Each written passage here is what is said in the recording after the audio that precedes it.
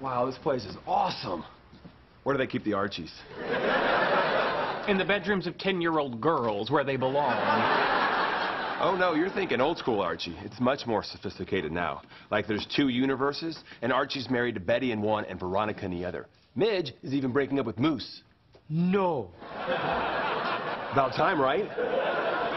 Hey, you guys finally chip in for a bodyguard?